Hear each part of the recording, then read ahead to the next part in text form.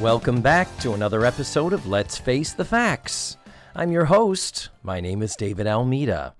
I'm an actor in Orlando, Florida, and every week I sit down with an actor or artist friend, and we watch an episode of the classic sitcom, The Facts of Life. Then I hit record, we talk about the show, and lots of other stuff. This week, I have two very special guests. That's right, not one, but two. Double your pleasure, double your fun. I have Matthew Arter and Paul Padilla together. This momentous occasion is brought to you by the fact that before we move on to Season 4, we have to do The Facts of Life Goes to Paris, which was a TV movie. And wow, as far as TV movies go, this one is a Lulu. So, it is my first time ever attempting to record three voices simultaneously, and it turned out to be more challenging than I planned. So throughout, you might hear a little light, soft echo periodically throughout. I apologize in advance for it, but it was really hard to get it to all line up and sound like anything. So I'm very glad it came out okay. So one little correction before we get started. You'll notice we constantly are talking about them departing from LaGuardia Airport. And my friend Todd Michael, who is a flight attendant, I played him a little excerpt from the show, and he pointed out that they couldn't be leaving from LaGuardia because international flights do not and have never departed from LaGuardia. It is, in fact, JFK. So I now know that. We've all learned something here, and we're aware that that's wrong now. And lastly, as we talk about the director's cut versus the reruns and the edited down versions, if you're following along on the videos that I post from dailymotion.com, they are the edited down episodes. So just if you're wondering about the footage you're not seeing and the stuff that we talk about that's missing and new to us, sadly, unless you have the DVDs, you don't have access to it. And for that, I am disappointed, because I really wish that the show was streaming in full-length format somewhere, and I still have hopes that that may happen someday soon, maybe hopefully before I finish this podcast. Anyway, it's time for us to get moving on here, kids. This is part 1 of 2, of course, because it's a long show. It's more than triple the length of the episodes we do. So prepare yourselves for the cliffhanger, and let's get ready, because we're about to watch Season 4. I call it Episode 0, Part 1, and the original air date was September 25th, 1982. So, let's jump on in. Let's face the facts with Matthew Arter and Paul Padilla. Ladies and gentlemen, I am witnessing a momentous occasion, and you are all now here and witness to it. Praise. Because I am sitting at my dining room table in my beautiful home, in my gorgeous grand room, with two gorgeous grand dames of the theater. Matthew Arter and Paul Padilla are here together at the same time. Why was I second? Thank you for getting the billing right. Thank you for getting the billing right. Yes. Okay. But I was second. Okay. And it wasn't Anyway. even an Paul Padilla as Paul Padilla. Yeah, it was just yeah. Okay, fine. I'll take it. It's all right. I'll take it. Yeah. I'm good. You'd have been in a box at the bottom of the marquee. Okay. I'll It take was it. alphabetical. And it was alphabetical. I'll take it. Okay, Bitch. yeah. No, And it's as all right. long as It's you fine. know that alphabetically I still come before everything else. Well, I am a huge nar- fan and narcissist. admirer of Matthew Arter, so I am happy to Aren't be you, though? second billing. Yeah. And you two gentlemen had never met. No, before. I mean we've met. met. Yeah, I said hi and given him a hug here I and was there. face down in a pillow. So we met. It was like 3 a.m. Technically, we met. No. Technically, we met. Yes. But I mean, it's nice to see your face. I gotta be honest. You know, I can't promise the same for you. To see, maybe this is why. This is why the ad said face down, Paul. Yes. This is why. Now you see it in So that's why I'm taking second billing. Because, see my face, and you're like, that's why it said face down. That's why you wanted the blindfold. I still owe you a dinner, but anyway. This is my first attempt at a three-way. Which is why I bought Perfect Menage timing. a Trois. I bought Menage a Trois Pinot Noir. Yeah. Paul is drinking Menage a Trois Pinot Noir. Yes. Matthew is drinking a double gulp of Diet Pepsi. Diet Coke. How dare you, Diet Pepsi? Diet Coke. What kind of white trash do you think I am? What is it, Taco Bell? Subway? Yeah. And I am drinking pure, simple, untouched water. Oh, look good for you. It is a Russian water, though. It's called vodka. Vodka. It is, no, it's just what. Anyhow, but literally, this is my first time doing a three-way recording. And You're going to giggle every time you say it. So the microphone I'm using is a little more antiquated than the other two. So if the vocal quality, if there are any inconsistencies in vocal quality, well, that's the price one has to pay to make something like this happen. Speaking of price, you had mentioned that he looks like... Yeah, your microphone is like Bob Barker's. Oh, it's long and skinny. Yeah. Who I slept with one time. Did you slept with Bob Barker? It was so awkward. Well, that would... Because he kept trying to see if I was spayed or neutered, first of all. And he kept laughing the whole time we were doing it. And I was like, what's so funny, Bob Barker? And he said, well, we're doing it doggy style, and my name's Barker.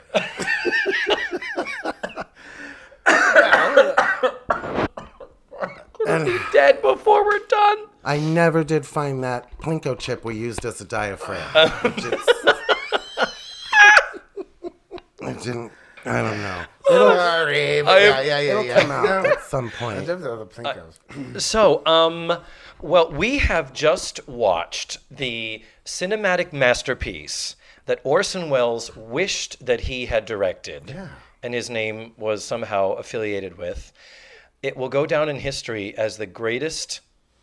I can't even. Let us say it all together, ladies. The movie we just watched was... The Facts of Life Goes to Paris. Paris. Yeah. I was at work today, and I could not wait to get here to do this with you, both of you guys. Terrible letdown. Because watched is a strong word to describe what we did to that movie. We couldn't not talk during it. So we already were Mystery Science Theater 3000. The podcast is done. It just wasn't recorded. Yeah. True. With funniest material, you didn't hear it, and you're not gonna. Sorry about it. Yeah, but we just watched it, and here's the funny thing. Matthew was like, "How long is this? How long is it?" And I was like, "Okay." In the reruns, it's broken up into 4 pieces, so it's 4 episodes, and each of them are 22 minutes, so it's 88 minutes. It's not even an hour and a half. But I always felt disappointed when it came on as a child. When I would watch it, I'm like, no, now I can't believe that I have to watch this for the next 2 days because it would be like 2 episodes a day. Yeah, and I was like, son of a bitch. The Brady Bunch, when they show the episode where the other family is. Oh, right. They're not that backdoor spin off the Brady Bunch. It's like, come on. I'm just going to forget it. Really, or the Empty Nest episode of Golden Girls. Exactly. Yeah, at the time, I'm like, is there a hard copy on right now or something that I can watch instead of this? But it sucks. Yeah, could I turn on Cops or some shit that's better than this? But then I pulled out the DVD and realized they had edited the footage down, and we actually watched the full-length director's cut. At 96 minutes long. So that means there were 8 additional minutes that you do not see when you watch it in the reruns. And I was like, oh my God, this is amazing. This is like, I've never seen this before. Yeah. So we're not going to talk about how you dropped bacon on the floor before No, but no. The quote unquote craft David services. made an amazing Wait a minute. Let us dinner. discuss. We talked last time about my amazing French toast bake that you said, well, I'll never see it. Oh, it's really good. I made a French toast bake and a quiche because they're French foods. We're seeing a French movie. And I brought croissant. And that's right, Paul. And he bought and French. a lot of wine, which I'm the only one drinking it, but that's okay. Yeah, and he will still drink it all. Fruit, I'll do it. Yeah, I mean, I'll take one for the team. Audience, there are 2 deep fried pieces of Wonder Bread with cinnamon splashed on them. A pie crust with like a scrambled egg in it. And Paul stopped at Target and got fucking croissant. And red wine, but which you're not going to drink. Market Pantry, which is as good as any French bakery. Well, I was hoping to find like some kind of like French pastry something from Target, but apparently they're not Publix. In Publix you can maybe find it. I didn't have time, y'all. But no. So what I'm hearing is, Matthew, you are still unsatisfied. I just Matthew's starving. It's just me. Matthew's starving. Apparently. I'm wasting away. So normally I am dissecting a 25-minute episode. And that takes several hours. Yes, that is because one of us at this table. I feel I'm efficient. I hear some other people. Your shows do come and through. You guys like just, but well, you know why? I'm like an hour. You don't talk a lot. You let me get the job done. I kind of do. You shut up and you let him read the script word for word. I kind of enjoy it, but I do. I'm like, that's okay. Do it. I'm like, is it a comma? No, it was a semicolon. No, it was a comma. No, it was a semicolon. He's no, Cort reporting the episodes over here. Yeah. But we're going to try to see if we can get through this in 2 episodes. We're going to do this in 2 parts. Oh, we are? So at the moment, we only it's are... my second 2-parter. Yeah, this is going to be a 2-parter. So a 3-way 2-part. Facts of Life goes to Paris, y'all. Here we go. Let's start then. Let's do it. Here we go. Now, wait a minute, though. The two of you... I always ask my guests to synopsize the episode. Paul fears it and lives in I mortal don't want to fear. do it. I didn't write it down. So since, Paul, we know that you are a master of improvisation. No, I hate it. I want you two to give me a quick synopsis of this movie, but speaking in alternative words. Okay, alternative words. Matthew, what? That means we throw it back. No, I know. My favorite part of it's like that. Do I have to do one word? I'm sorry, didn't realize this is a didn't realize disaster. I'd have to teach you basic improv, Paul. Oh, no, sorry. you do. Absolutely, you do. He admits it. Okay, so go ahead, do it. Let's see if we can do this. Okay, I'm utilizing my talent here. I'm giving it to you. Facts Of life girls go to Paris. Yeah! Woo! High fives. High fives. That is Can art. I breathe now? That is Jesus. art. Was that so hard? Yes. You don't know how many times I've asked men that. Oh my God. Stop it. Ugh. Oh, yeah. So our movie begins at LaGuardia. And Paul and I were both surprised to see this because the whole part of the movie... My childhood. Your childhood, LaGuardia, yes. Yeah.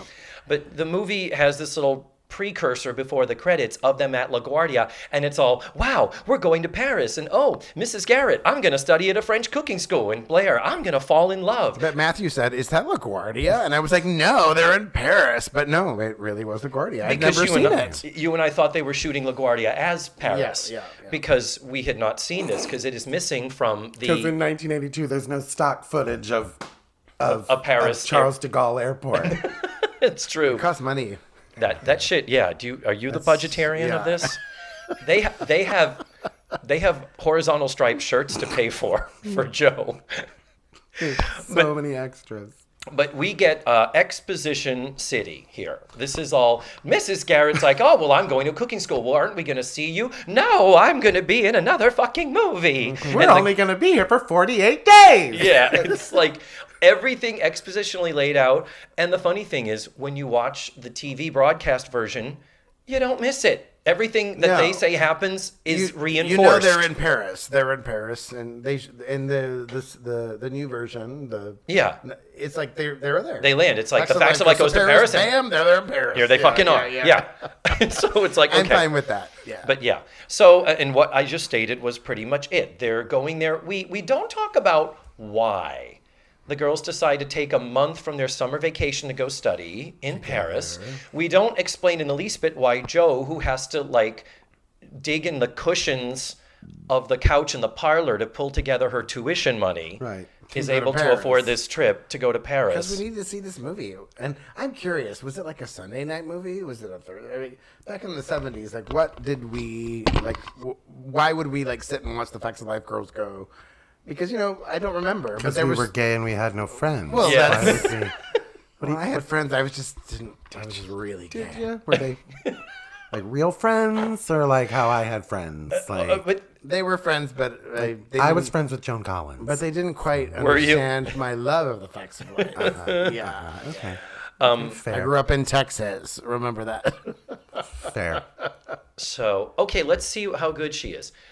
Hey Google, what day of the week was September 25th, 1982? The 25th of September 1982 fell on a Saturday. Oh, Saturday night. That would have been my Saturday night. That's amazing. So, gee, we would have been off partying. Yes. We would have been out drinking and drugging with our friends on a Saturday. 88. Like, I would have been in Studio 54. The rails of coke. why can't we watch We are never going to get through this. So once again, NBC, who was this show for? Yeah, it's Saturday. Well, they hadn't gotten the Golden Girls yet, so it was it was on a Saturday. It's a whole other podcast. And remember, before one of the many comments as we were making, Matthew, you were like, why would they make a TV movie of a TV show that was like... It was not even in the top 30. It was... Not even in the top 30. No, it wasn't. It was like 24th. No, because I looked it up today because I was going to do my Wikipedia search and find out like what it was up against. You know what I mean? And find out like what it was up against, but I couldn't figure out. It wasn't Dallas. It wasn't Who Shot JR. No, it wasn't but Dukes of now Hazzard. we would be able to tell. I what feel it was like up it was in the top 30, just not like the top but 20. it wasn't highlighted. It had to be. Wikipedia highlights it. Don't put that black thing near my mouth. I have never said those words before in my life. Never. Yeah. Not once. Anyhow.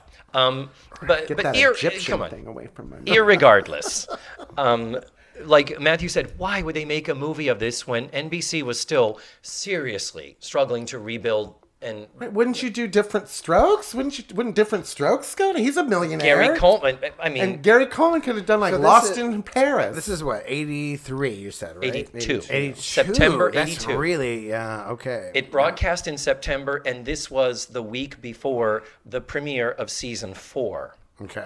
For NBC, this was still one of their top-rated shows, and I think it might have surpassed Diff'rent Strokes. I don't feel like it was, honey. I'm sorry. God damn it. Pause it. Okay, Pause now we're going to this. pause it. We're just going to talk We're going for a to edit second. it I don't really out. feel like it was either, but The Facts of Life, according to the Nielsen's, for the season 81 to 82, the one we just completed, Yes.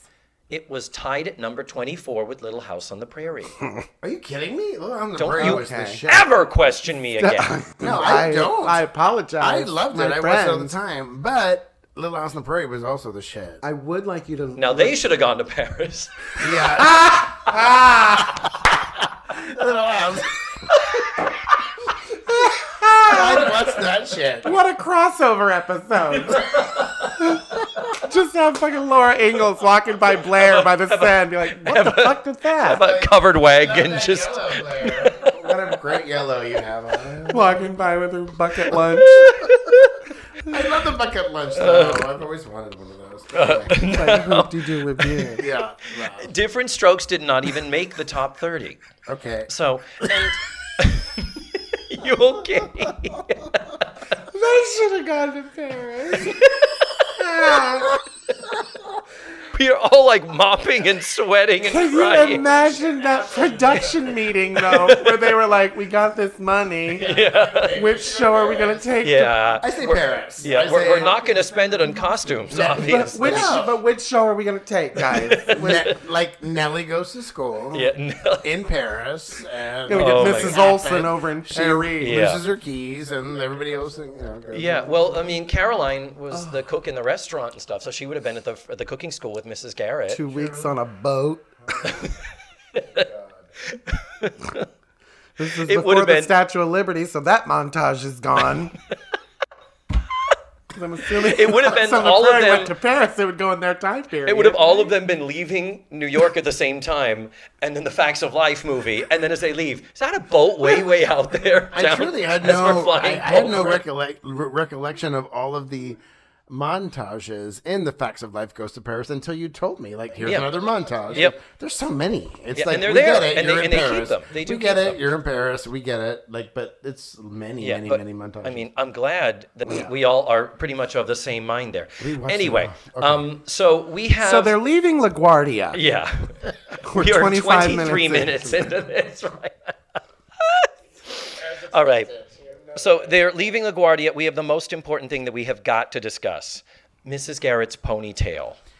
What I said it was fake. Matthew said it was No. real. No, you said it was real. Matthew said it was fake. So we have 2 and 1. But once again, we questioned you and we were wrong. Yeah, that's because. Yeah. Thank you. But yeah, when she is later having her relaxing time with her feet in the hot water, Charlotte Ray's hair is completely down and cascading over her breasticles. But you know, it kind of makes sense because if they were like on hiatus and had to do this quick thing, she probably let her hair grow. She probably didn't worry about it. You think she got 6 inches of hair over a summer? I don't know. Look at me. Do I really know how much hair grows? It did look like extensions, but then I got like barked at. So I was like, never mind, David. Threw it over her head and started brushing that shit. She did. You ain't going to do that. She did. You can't do that. That was not on the syndication version. No, it was not. That scene so was she missing. was like trying to tell people this is my fucking hair. Yeah. I think, as I've said before, all of the complex and hideous bun configurations are a product of how do we take a 55-year-old woman who has got this big, thick, long hair that is completely inappropriate for any character that she would play. But you just said, 55-year-old woman. But I want to ask you both, like, honestly, doesn't Mrs. Garrett always seem old? But she wasn't. But she always seemed But again, old. Blair looks like she was 40 through this whole thing. People, she was- you don't remember, darling. Yeah. Back in this time, pick up a high school yearbook from 1982 from any school. Everyone looks 40. Everyone looks 40. It's And true. The It's hair, so true. the craziness. they've all got like your mom's glasses that Dinner met down plates. here and went Yeah. over. And Now, a couple of little sitcom tropes. sitcom tropes, yeah. We reestablished Blair's joke about her luggage. Luggage. Always got Comedy I was evergreen. thinking, like, again, because I love shows like that where they're showing like they're actually in LaGuardia, so there are people around. Yeah. Like nobody had roller luggage. When was roller luggage invented? Late 80s. Because nobody had it. Well, Like, it's the most important thing ever because I can't imagine. but can you imagine having to carry your fucking luggage around like It's that? like upside down ketchup bottles. Why did it take us so long to figure that shit And out? why isn't cereal in a Ziploc bag? Agreed. Oh Or my chips. God. Why aren't chips in a Ziploc bag? Ziploc, exactly. But my other favorite one is we have heard no flight announcements the entire thing until LaGuardia to Paris while boarding. Yeah. And now everybody's looking up with that's their our eyes. flight. Yeah. Yeah. Listening with their eyes. Yes, indeed. We hear nothing else. Yeah. But keep in mind, this was back when you walked by Barney Fife and security. Yeah. And they were like, And you they got were- anything in that bag? No? Go on Yeah. in. And not to bring the room down, and you can cut this out late. if you want, but they were on TWA, which I remember kind of bummed me out. As a kid, it scared the shit out of me. Why? Because the TWA had... Remind me. This They is... had a big hostage crisis. His memory is fuzzy. No, but they Hey. were held hostage on the plane, and there was like people was a outside of the TWA. windows. That does sound familiar. Outside the windows with like masks, and it was huge. Yeah, Like, no, it does sound familiar. I just can't remember the details. I was terrified of TWA Airlines because of all these pictures on the news of hijackers with masks and guns and And it was the first 3 letters of the word twat, which is also a... Well, that is also a thing. Sorry. Do it. The flight over. Oh, the flight over. As soon as they take off from LaGuardia, this score happens. Oh, da da da da da da da. Were you kind of hoping though that it was gonna be like how Family Guy does, like a slow version of the Facts of Life theme song? No, It I was was kind not. of hoping it was gonna be like this orchestral version of the Facts of Life theme song. no, And This score, I think this score made me think that love was possible. Well, As a because child. it's the first 3 notes of Once Upon a Dream. Well, I don't care. Yep. No, you're right. And it is a heavily scored movie. They Hugely really scored. I mean, no, they scored the fuck out of No, it. they did because they were like, "Can I get a baguette?" They're like, Oh no, the motorcycle has broken down again. And this is directed by Asad Khalada, who directed probably, I think, the most of all the episodes of the TV show. So to his credit, trying to take the approach of, oh, this is a single camera movie. This ain't no film theater 3 camera. So Mrs. Garrett leaves the girls, and off she goes with the quote-unquote driver who was supposed to meet her. Then the girls are like, well, we're supposed to meet this woman from the school. And in comes this dour, old, bitchy, like, the casting agent said, we need someone that looks like Eileen Brennan, but more severe. Mm-hmm. And bravo, they found her. And it's Eileen Brennan, though. She's so good. Yeah. Oh, I think she was awesome. busy on a hit show called Private Benjamin. Yes, indeed we do. I remember that. Oh, show. yes. She won an Emmy for that. CBS. So then, this woman shows up and she is like, are you the ones from the Eastland School? Well, I'm here to take you. And it's clear this ain't gonna be no fun. But why is she? They're in Paris. What accent was she? She was like a German, like Hausfrau type. Yeah, like, it was not like it was not. Hello, how are you? It was not the French. It was, but still very American sounding as well. Yeah, but I don't know what the fuck she was trying. Like they just had to make it clear physically and visibly. She did not, because so far we haven't met anybody with a British or French accent yet, and we don't for a while. They're coming, but yeah. On the bus as they're going there, Blair does comment when the others are like, the Eiffel Tower, oh my God. Blair's like, oh, I've seen it so many times, but it never gets old. It's like, well then, why didn't you just fucking pay for them to take a trip there? Why are we doing this school exchange thing where we learn they are about to be taken an hour outside of Paris to what is essentially a prison where they have to study. And the other thing is, Mrs. Garrett, you are not the cook at the school. You are not aspiring to be a cook at Le Cordon Bleu. Why are you taking a cooking chefly course when you are just picking whether they're going to have carrot sticks or zucchini? She's the dietitian. She's the counselor. She's the suicide counselor. Don't defend her, Paul. You always take her side. I do. I love her. But no, you're right. It's like, it's just add one more to the pile. And she could fly a plane. And flying planes and being a beautician. Remember, because she was going to make Tootie a beautician. Shit. Yes. And anyhow. Skincare specialist. Skincare, exactly. She still has to run that suicide hotline that they started up after Cynthia took her life. It's true. It's, it's a tough life for Edna Garrett. Oh, make time is what she said. Mrs. Garrett arrives at her hotel.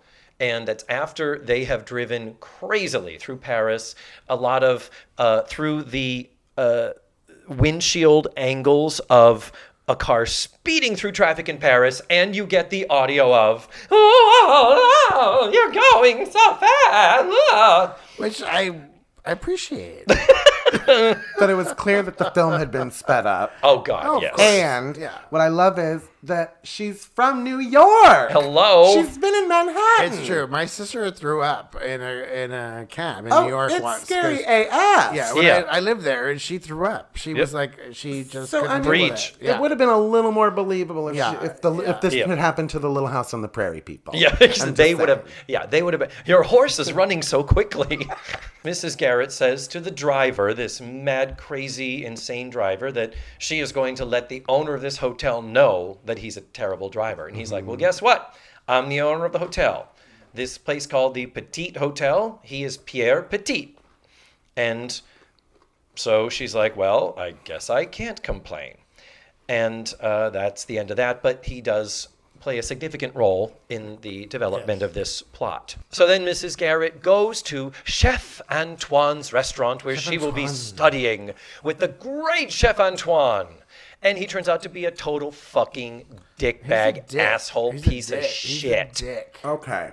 However, from the montage, all he knows about her is he's shown her how to stir. Yeah. He's had to show her how to use that blender thing, and she's had to learn how to toss a salad. Yeah. So he's probably like, who the fuck is this bitch? But when you watched her toss the salad, you were not happy. You said, you thought that's how she tosses the salad. No, I said she doesn't know how to toss a salad. She doesn't know how. Yeah. Mm-hmm. Matthew. All week. So you made some comments about how shall I say, your intense dislike of the French people in general. How dare you, sir? You kind of did. Paul, will you back me up on this? I will back you up. I had a very long relationship with the wonderful Marcel Marceau. Yeah, Did you? Luckily, he didn't tell anybody about it. I've dated a couple of French people, but you really had some. You were saying that They're just weirdos. Yeah, you frequently would throughout the go, that's a French thing. What is that? You were like, hell yeah, you did. But you hated that Chef Antoine was a jerk, and the fact that on top of it, he was French, and so he was talking to her like this. You were like, fuck this guy. That had to do with the writing, because like when he was like, very bien, very bien, very bon, Yeah, really? very bon. Really? Like, come on. It just, like people from California, they're just weirdos. Yeah, The it's land true. of fruits and nuts. Do you want to wish my book? Paul, you have to tell your story of dating a French boy. You shared your story. Oh, my God. Well. Oh, no, please. No, I dated a French boy. I can't believe I'm doing this. But anyway, I dated a The short version. Dated a French boy. And he was here for like a short amount of time, like a year. And we dated. And I took him to dinner. And everything was horrible. Like, he hated everything. Like, there was too much ice in the cup. The ceiling fan was going too fast. But yeah, and he said, "This is bullshit. It's bullshit. The fan is too cold, and there's too much ice in the cup, and it's bullshit. Everything is bullshit." And I was like, "Oh, so everything's bullshit. Basically, I'm buying you dinner, and everything's bullshit." But then, he was at home, and I wanted to go in the shower because I had a long day. And I said, I'm just going to take a shower, and you stay out here, and you watch TV, and here's the remote control. And he said, do you not want me to go with you in the shower? And I was like, no, because like showers, like it's somebody's left out in the cold. You gotta do what you gotta do. Unless you got Joan Crawford's shower, no, I don't want. Oh my, right? Isn't that amazing? Because only one of us is gonna get the shower head. Yeah, the shit heading down. Like, no, if you can't have that, I just need to get my shampoo shit faster, done. buddy. Shampoo faster. And yeah. So he said, do you not want me to go? And I said no. And he asked me, he goes, do you not want to wash my boat? And I said, I don't even want to wash my own butt, but I have to do it. And so I'm going to do it, and then I'll come back, and yeah. But when I did come back. I see what you did there. Yeah, but when I did come back, and I said, you can watch anything you want, he did pick, what he was watching was Ratatouille, the Disney French movie, whatever. I believe you mean Disney Pixar. Well, whatever. I don't care. I was like, really? That's what you picked? It was so, like, I couldn't believe it. Never understood shower sex. Never understood shower sex. It's like, because I don't like it. Well, and I can't Matthew, I hate it. I hate it. If water were more viscous, yes. Or if you had Joan Crawford's like multiple on you. If I had Joan Crawford's thing. But also, yes. I wear contacts, and without them, I am legally blind. Yeah. So I'm just gonna see a big blob, and I'm like, I don't know where the soap is. Like, Thank you. I hate shower sex. I appreciate it. I'm glad to be in a room with people that also hate shower sex. Yeah, it's like, Matthew, you've been sucking on the faucet for 10 minutes. My dick's over here. Sorry. Yeah. Okay. Thank you. Okay. So Facts of Life goes to Paris. Facts of Life goes to Paris. So speaking of shower sex, let's get back to our 15-year-old teenagers. Why were all the men chefs already had hats on, and she's sitting there with that ponytail flinging around in a kitchen? Well, she said, I know, Find a big old long red hair coming out of your souffle. Oh, God. You mad? She was waiting. But the thing is that when she was when she's complaining to Pierre back home at the hotel, she says, they won't let me wear one of those hats. And he says, well, they're all actual chefs and you are not. Ah, okay. Missed that part. Yeah. Missed that vital piece. That vital piece, yeah. That must have been edited out of the broadcast version. I didn't hear that either, but okay. But, okay.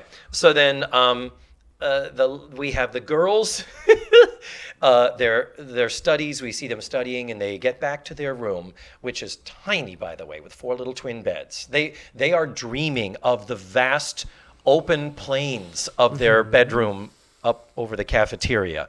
But the woman comes in, Miss what's her name? Crazy lady. Southwick. Miss Southwick comes in and says, "I have an announcement." It's In like, a very American voice. yeah. And they're like, well, we're all standing here and you can see us all. And she says, you are going to complete the rest of your Live and Learn Tour of France in Paris. Tomorrow morning, we are going to go into the city, and there is where we are going to stay for the rest of your time, because they have like 5 days or 4 days left of this. And the girls are like, oh, that's awesome. We were just complaining that we're not getting to see the city that we came here to see. Right. So she leaves, and in the room, they quickly devise a plot started by Joe that they are going to break away and make a break for it, and head out and enjoy Paris on their own, away from this bitch and the confines of this school. The interesting thing is that as they're hatching the plot, the girls are all still performing as though they're over at Embassy Studios in Burbank. And good. I'm glad you're talking about this. And so they are literally, like, she is 2 feet outside the door. 2 feet, and they're like, what? You're going to leave? Yeah. You're going to sneak away and escape from the school? Yeah, it'll be easy. Exactly. The transition from going to a studio audience type of show, type of taping, type of being, to being on film. And there's these really weird, strange pauses that happen. And we're thinking, what's happening? Yeah. What's happening? They're holding for the laughs. Nothing's happening. That aren't there. And it could be 30 minutes shorter, the show. Because you're like, it's. I wrote down, I actually wrote down about that, because this is around the time in my notes where I wrote down, the writing is so delightfully, terribly innocent for this. Like, there's no, we're so used to a much quicker pace now, and just a different style of writing where that much we're expected now to be smarter, I guess. Like, this much exhibition wasn't needed. And, and they have to do it. They have to, they have to do these lines. Who was writing this being like, this is fucking Emmy worthy right here. No, it wasn't. You know what I mean? No, but they do. At one point, somebody says, where are we going to sleep? And it's like, we'll figure it out. It's like, anyway. But Matthew was like, where the fuck did they sleep last night? And they slept apparently under a tree. That's what you said. Yeah, well, Joe does. Yeah. That's where we figured there's a line about we that. We haven't met that guy yet. Yeah. Stop jumping ahead, Paul Padilla. Sorry. I'll just shut up. Y'all have a good time. Oh, wow. So, Mrs. Garrett is still in school and still failing miserably. Wow, we're going to be here all night, aren't we? All night. Get comfy. Okay, she's still in school. She's still in school. And what happens is the chef is talking about his Boeuf Bourgignoun. And so she turns and says, and of course he's talking about the wines that one can use in Boeuf Bourgignoun. And Mrs. Garrett comes back with, well, I can't serve my girls wine. And he says, you are a bitch and you have to fucking quit. Yeah. Here's a broom. Clean up. You don't deserve to cook. You're a woman. Or I will this is why women shouldn't be in the kitchen, or I'm going to fucking expel you. And it's not an ironic statement. Women shouldn't be in the kitchen. Yeah. Yeah, of all places. Of all places. That's kind of where women belong. I mean, am I right? We all know that's where they... Anybody? Yeah, totally. Nice. But the thing is, I can't serve wine to my girls. Yes, when you cook with wine, the alcohol bakes out of it. The alcohol... Yeah. Anything cooked with wine... Paul looks like he's going to cry right now. I have nothing. Paul just had 4 pounds of Boeuf Bourguignon's, wondering why he's not buzzed yet. Okay. No, keep talking. So the deal is, the whole precept, the whole concept that, I couldn't make a dish that has wine in it and serve it to my girl. So, you don't serve it to the fucking girls. You're in school and you're learning to make Boeuf Bourguignon, you make it. Right. What the fuck? Right. Make I agree. the beef bourguignon. But the what now? I don't know.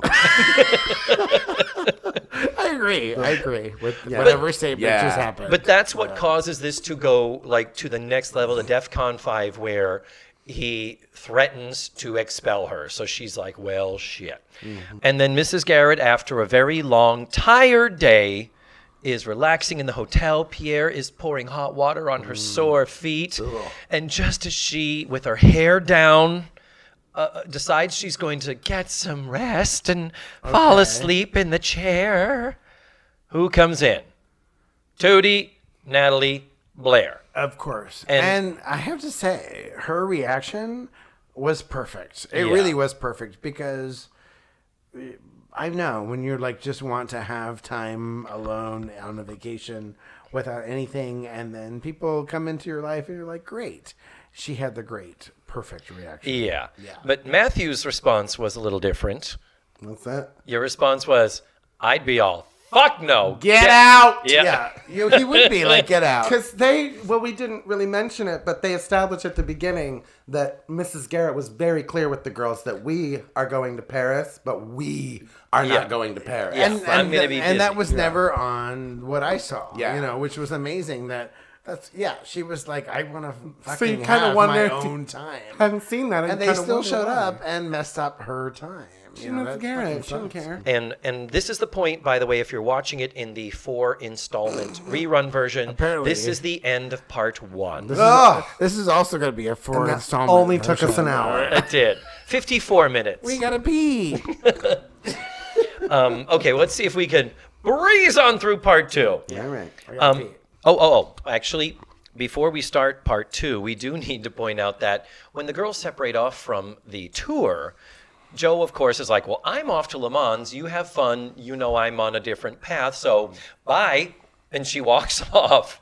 And Matthew, what did you say? Well, after letting them know that Le Mans is 133 miles away, she's like, peace out, and starts walking. But then she says that she's going to get all of their luggage off of the bus. Yeah, she gets their luggage. She gets it. That could have been another great JoJo. How did you get our luggage? I got your luggage. Yeah. Oh, my God. That'd been great. I got beer. I got beer. Yeah. How did you open the lock? Matthew, I got it open. Spirit animal, whatever. But yeah, I get it. So, but Matthew, you said out loud, is she going to walk there? And then just as I got it out of my mouth, she's walking. This helicopter shot of a field. I thought it was the Sound of Music commercial. And it was first. like it was an ad for French wheat. You make your bread with it. But it was like that. And as you was like, what, hello? The beginning of part 2 is Joe just walking on this road in the middle of nowhere. And Matthew, what did you say? I said no one would hear her scream. No, absolutely not. Serial killer. It was so like, yeah. It was beautiful. It was picturesque. Again, like innocent time, innocent That's writing. what I would like. Yeah. But I would want like a sketch pad or like a book or something to read to be like, She's busy hitchhiking. No, she's Allegedly, down she's just down hitchhiking. the Yeah. street by herself. Yeah. So while she's there, Terrifying. a bike goes past her, and then Flips her off, right? no, he doesn't. Oh, He says, "Suck my dick, bitch." what was his No. name? Really? David. Davey. And his name was David. And then as Joe makes her way further down the road, that guy on the motorcycle who drove by did not flip her off or scream something. He is fixing his bike. His bike is broken down. Yes. And Joe walks up to him, as Joe only can, and says, "Hey, you know where I come from, a biker would help out another biker and pick her up if he saw her on the side of the road." How's he going to know you're a biker? Thank you. But I don't want to blow my wad, but okay, I really like the guy. But anyway, moving on. No. Moving on. No, this is a their sparks are flying and they're at odds, but they're eventually gonna come together. Eat, love, pray so far. Wow. And Joe is Julia Roberts. Is she? Yeah. Is she? Eat, pray, love. You mean? Yeah, that one. Is that what I said? Just kidding. So the deal is, he ends up looking up at her and he says, "I don't have another helmet." And she's like, "I would have taken my chances." I take it raw. No. Sorry, we got to get through this. Noted. So Joe helps him basically. All right, children. Yeah, we're kidding. Okay, we're good. We're good. We're back. Joe helps him fix his bike, but she says, "If I help you fix your bike, you are going to take me to Le Mans.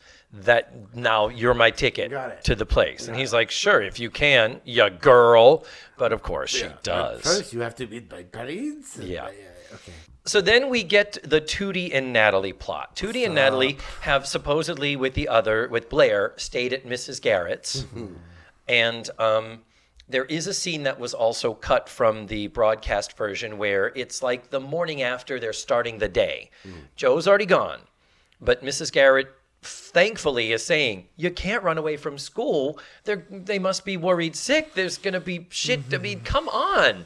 And the girls are like, oh, it'll be fine. And Mrs. Garrett, you'll call and get our passports, won't you?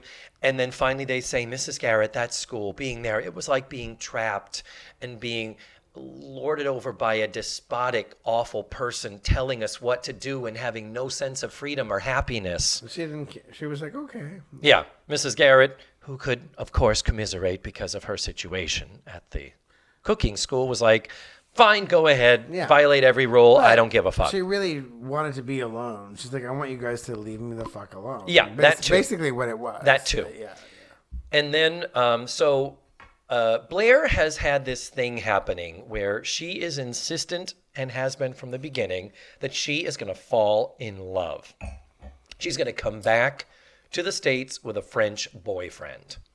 Hopefully not cut up in pieces in her luggage. I don't know why she would want to do that because I've been through that and it's not the best. You do not want to wash the butts. Yeah. No. I just realized we're on the next morning and these kids have been missing from this field trip. And the police aren't after them. That would have been a nice subplot. Matthew, it doesn't matter because you have a pale yellow dress. They're never going to find you. Never going to find you. It's pale yellow. It's talk about hiding in yellow. It's pale. Hiding in plain sight right there, yeah. Like, she didn't call the police or anything? This headmistress was like, yeah. We lost the Americans. Did the check clear? Yeah. I don't know. Or whatever the accent is. Yeah, I agree 150%. So what a great subplot that would have been for Natalie and Tootie to be running from the cops. And have it be a bumbling French and from their sexual predator. But anyway. Oh wow! Have it be a bumbling French inspector played by Peter Sellars. Hilarious. That would have been comedy gold. No. Anyway, instead of that great idea that we just came up with, instead what we get is the two of them walking around a cafe. Natalie is fixated on where famous people are buried. So Tootie is like, I'm tired of going to tombs and this is crazy. And then Natalie looks over at a guy sitting at a table in a cafe and she says, oh my God, that's Mr. Kiley. That is, what was his first name? George? It was a G name. GK. Yeah, GK. Which could they have found two letters that just didn't go together at all? Agreed. WK and Cinncinnati. Yeah, and the man that they notice because WKRP. Yeah, Natalie recognizes him because he is the author of a book that she greatly enjoyed and admired. I can't tell you how many times I've recognized an author. Yeah. When it comes to at like the Walden books. Yeah. Never happened. Yeah.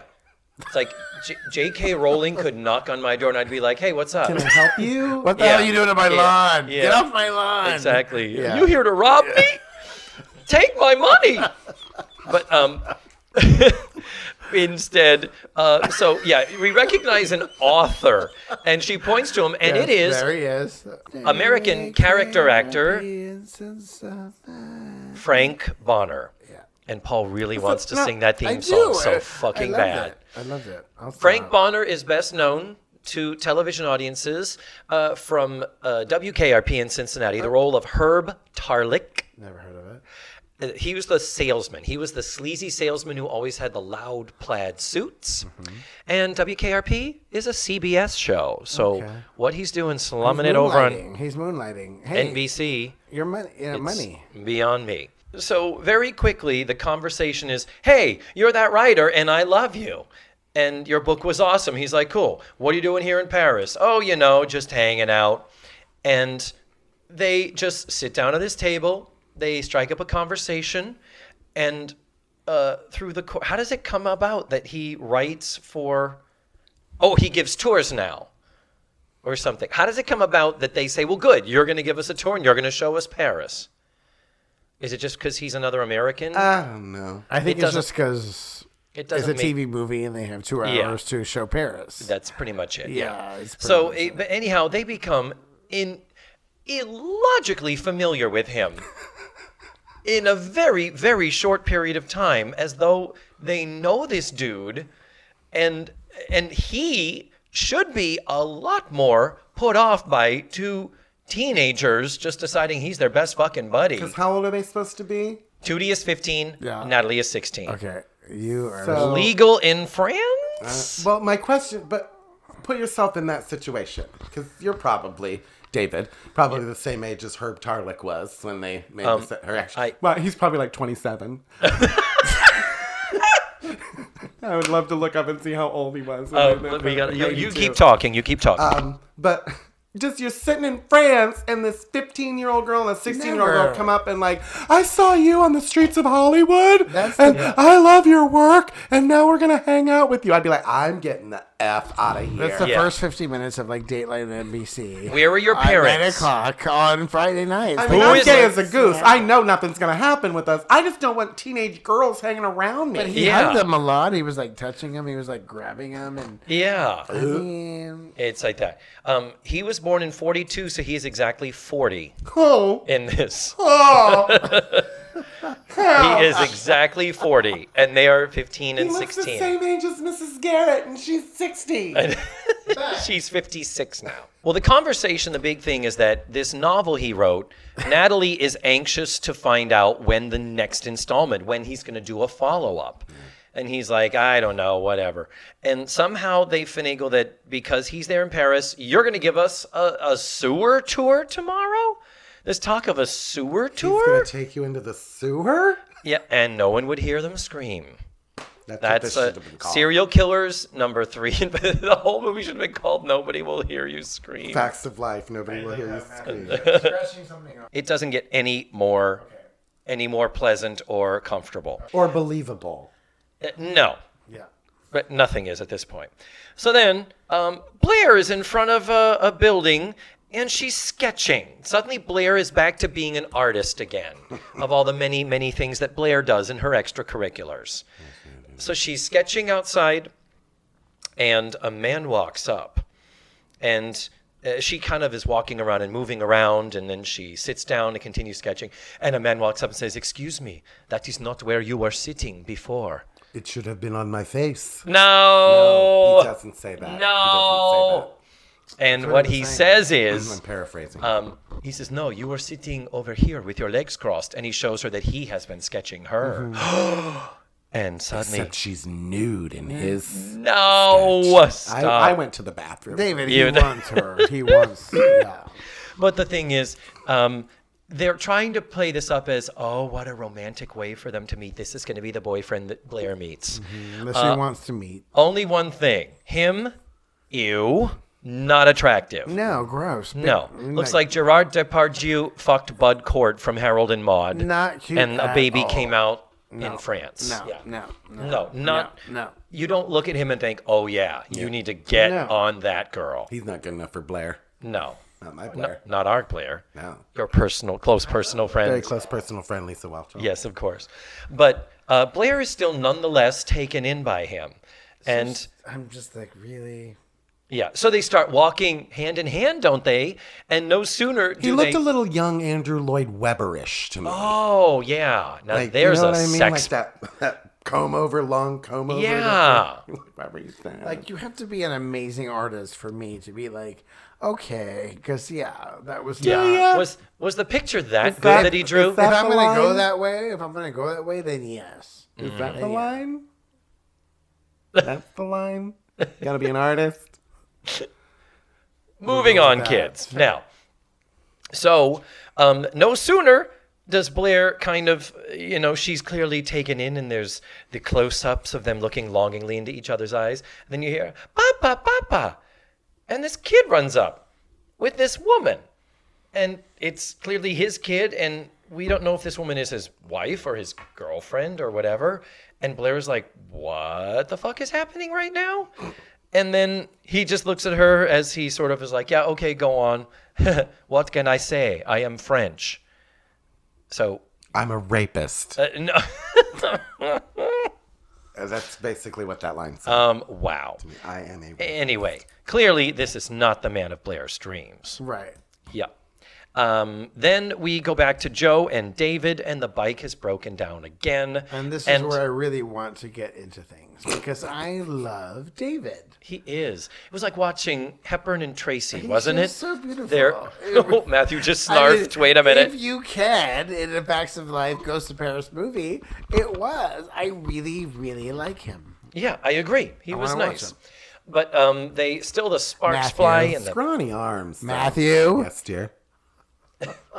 But the deal is, this is the morning after now, isn't it? Where she says, your bike breaks down a lot, and she's like, "Well, I fixed it yesterday." He goes, "Well, if you really fixed it, it wouldn't have broken down again, and you wouldn't have had to sleep under a tree last night." So she says, kind of like, "Oh, I'm never going to get to Le Mans now." And this is where I realized she was not saying Le Mans. You thought what? I thought the whole show she was saying, "I've got to go to Le Mans." Like a Le Mans class? Yeah. That's the first time I heard Le Mans. Le Mans, M-A-N-S. It's like mayonnaise. Mans.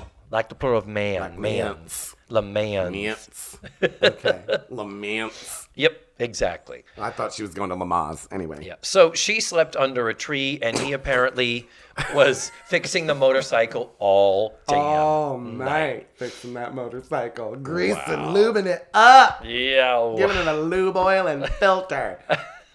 Hitting that catalytic converter. Hitting it. Okay. Yeah. We go back to Natalie and Checking company. that battery. I got nothing. You got dipstick. There's a dipstick something in there. Dipstick. Good, damn it. We missed dipstick.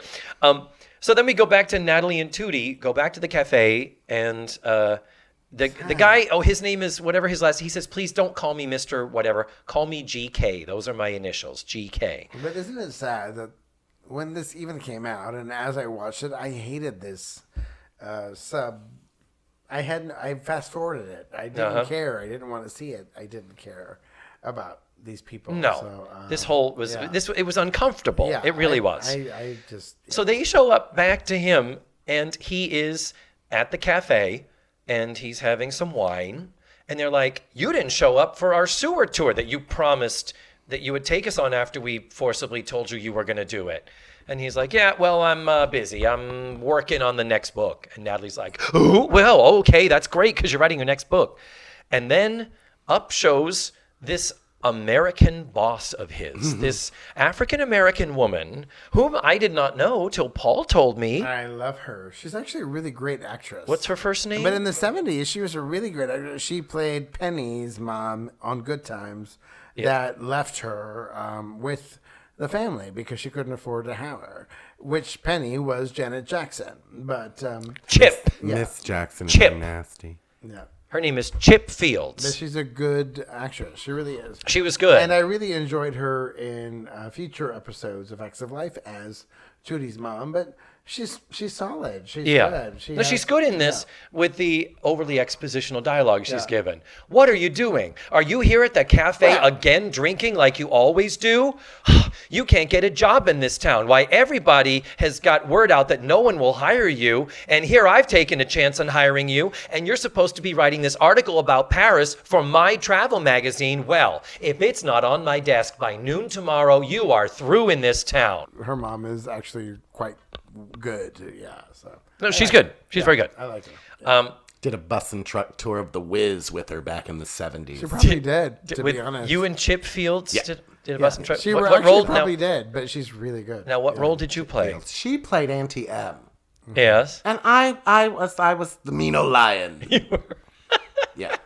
Now, Because it wasn't considered blackface because it was a lion's face. Sorry, Oh dear. my God! Wow. But Okay, so anyway. so the girls basically say, "What? After your boss, Mrs. Exposition, just left us? What? You're drinking too much, and you're going to write that article, and you're going to show us Paris right now because we suddenly have something at stake here that can't be explained, and we're bossing you." Oh, and again, performing for the fucking balcony. Oh, yeah.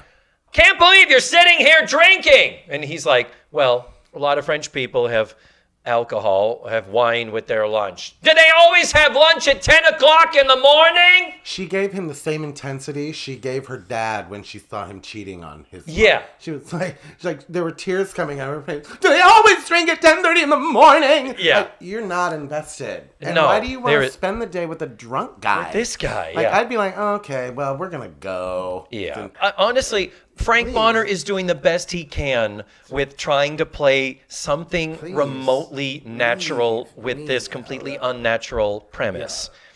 But the thing is, at one point, the girls do start to leave. And is it Tootie that says we should help him? Yeah. And then they go back. Yeah. And then it's all, we're invested suddenly. Yeah.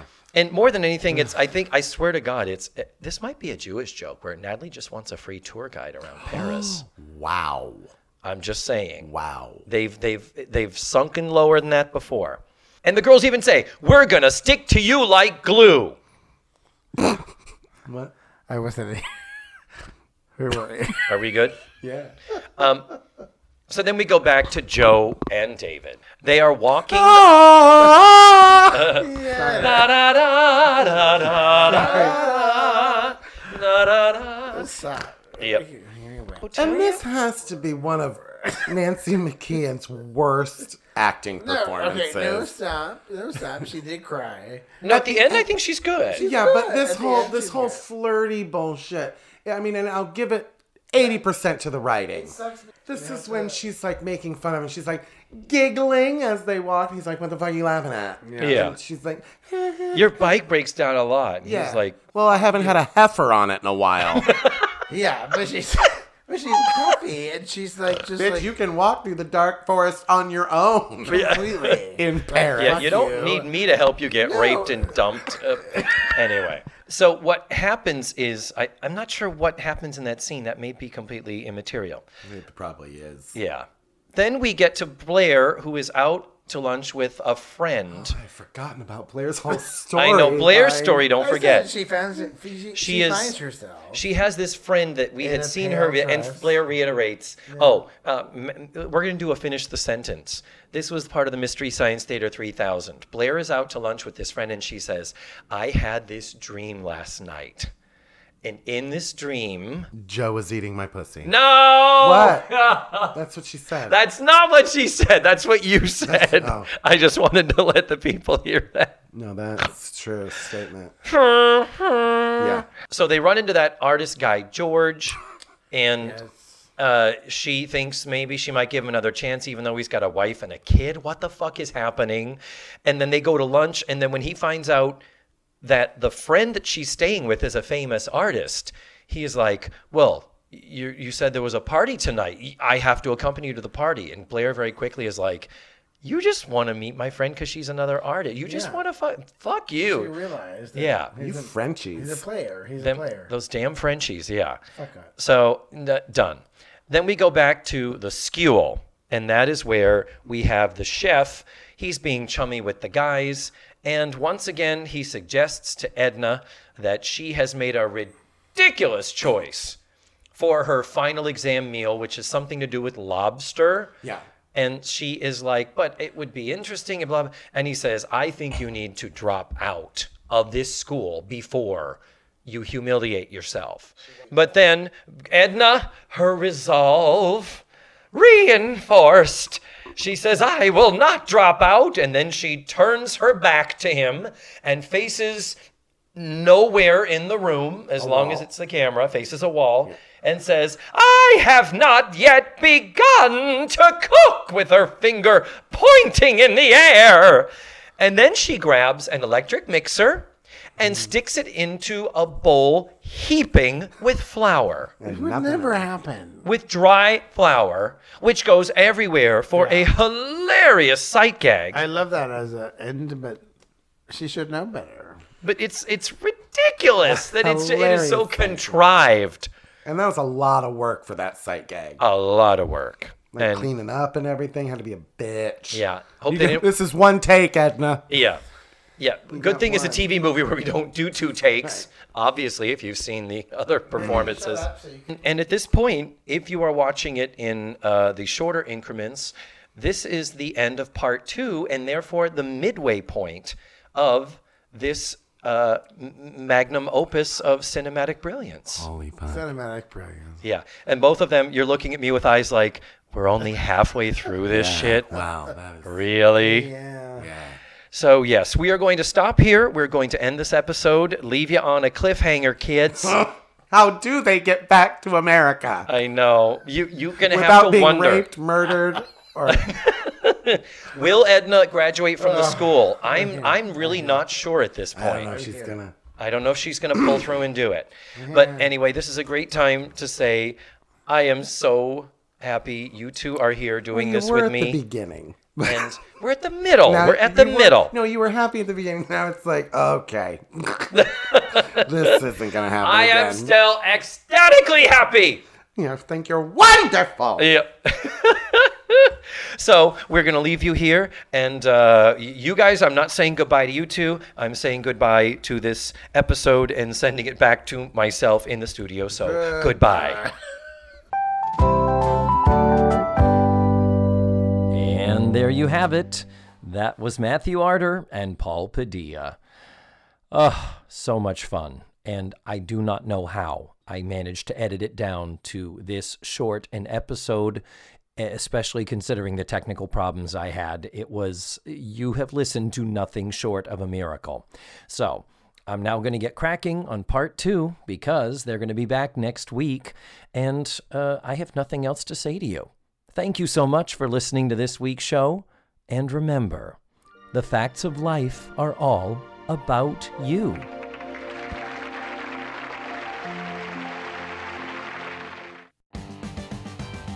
Let's Face the Facts was produced, written, hosted, and edited by me, David Almeida. My theme song was beautifully arranged and recorded by Ned Wilkinson. Our website is facethefactspod.com. You have to drop the let's. And that's where you can find extra pictures, video, and audio extras from the digital cutting room floor. Follow the show on social media. We're everywhere under the handle Face the Facts Pod. And don't forget, go to your favorite podcatchers and subscribe, rate, and review. Tune in again next week for another thrilling episode of Let's Face the Facts.